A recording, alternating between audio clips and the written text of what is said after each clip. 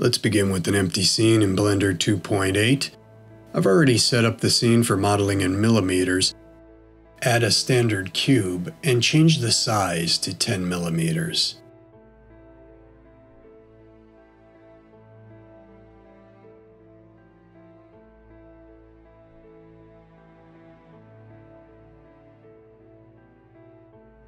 In edit mode, press 3 for face selection.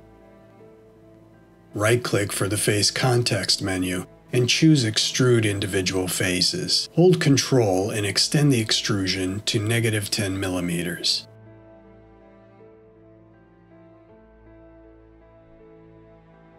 Now extrude individual again and extend this one to -2 millimeters. Now select two faces on the second extrusion at a right angle to each other as shown. Right-click and choose Bridge Faces. Change the number of cuts to 3. Deselect everything, then select two more right angle faces. Use the hotkey Shift-R to repeat the last operation again. Simply repeat this process 2 more times around the model.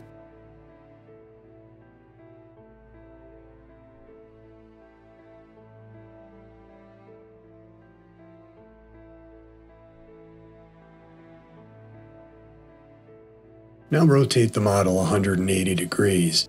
Continue using Shift-R to create bridges between the faces along the bottom of the model as shown.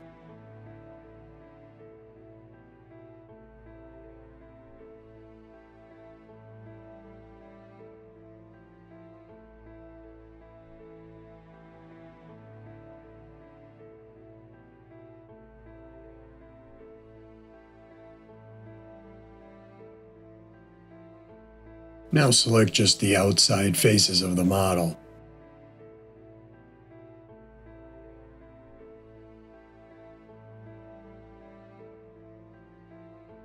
Invert the selection, then delete those faces. You should be left with this surface of curved quads.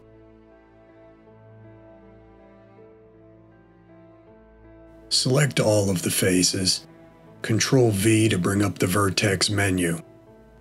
Choose Smooth Vertices from the list and use the default smoothing values. At this point, the object should look exactly like you see here or very close to it. At the top of the viewport, change the transform orientation to normal and the pivot point to individual origins. Now select only the quad faces at both the top and bottom poles of the object, and scale the faces down to around 0.7.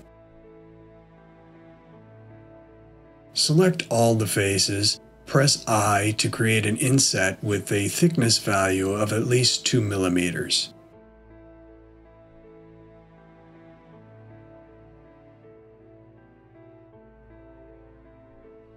Now delete the selected faces.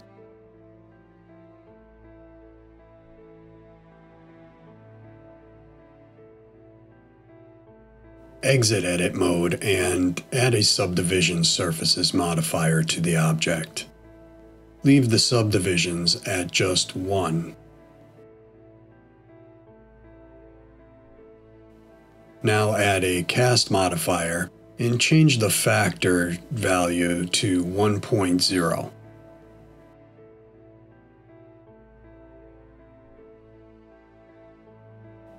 Now apply both modifiers to the object, then re-enter edit mode.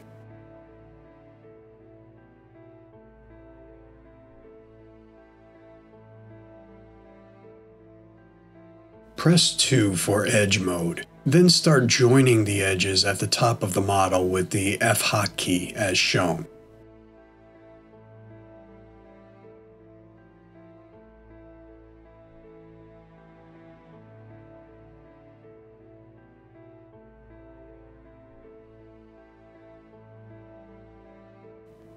This should create a square-shaped hole at the top pole of the model.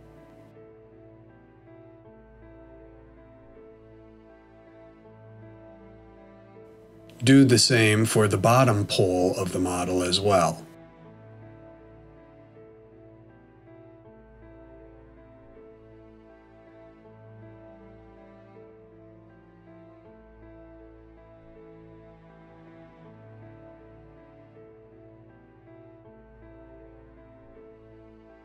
At the top of the viewport, go to the Select menu and choose Select All by Trait, Non-Manifold. This will create a selection of all the border edges on the model. Right-click and choose Mark Seam from the Edge Context menu. This will provide a starting point to assist with UV unwrapping.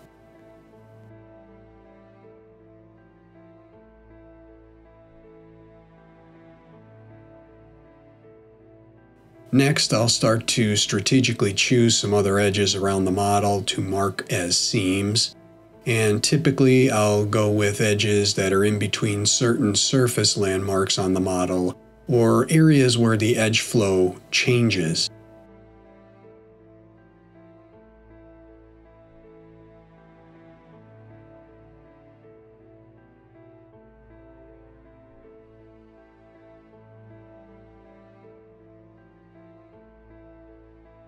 From there, I'll start incorporating seams from edges that split the larger surface areas in half.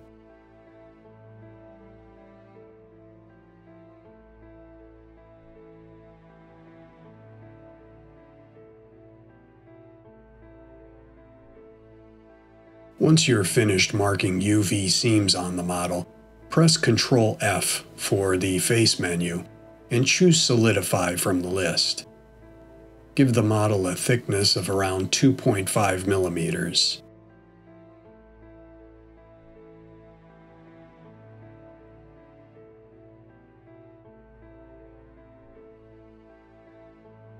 In Face Select mode, select all of the boundary loop faces between the outer and inner surfaces of the object.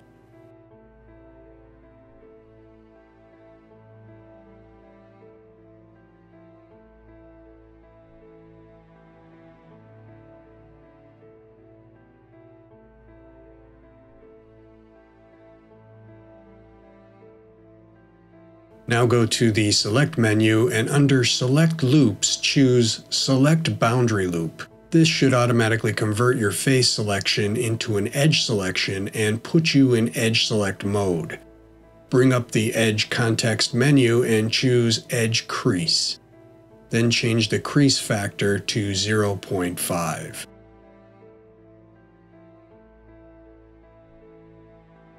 Enter the UV editing workspace and press A to select all. In the right side panel at the top, open the UV menu and click Unwrap. You should see the UV island map generated to the panel on your left. At this point, we could add a subdivision surfaces modifier to the object. Increase the subdivisions to at least 4 or until you get a very smooth appearance to the surface. Be sure you also increase the render subdivisions for rendering purposes or exporting out for 3D printing. Enable the Look Dev mode in the viewport and switch to the Shading workspace. Create a new shader for the model. If you have the Node Wrangler add-on enabled, just click on the Principled Shader node and press Ctrl T to create a new texture mapping node system. In this case, I'm just going to delete the default texture node and replace it with a procedural Voronoi node and a bump node.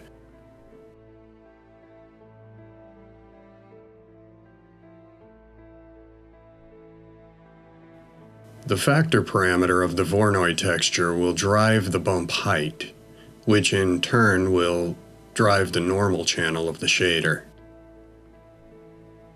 Next, I'll change the X and Y scale parameters in the mapping node to around 50.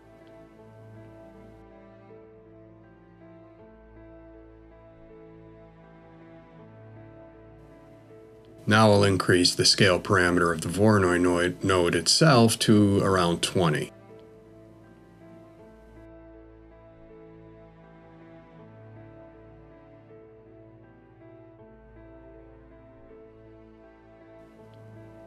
I'll give it some subsurface scattering as well.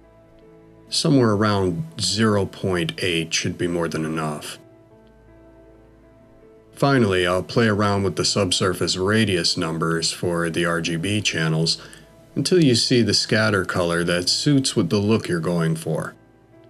As in a previous tutorial, I'm looking for a rough 3D printed plastic look here.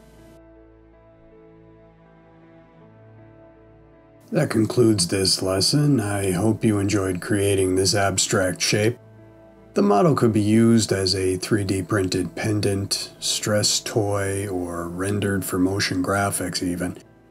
If you like this type of modeling tutorial, please consider giving the video a like, and that would be greatly appreciated.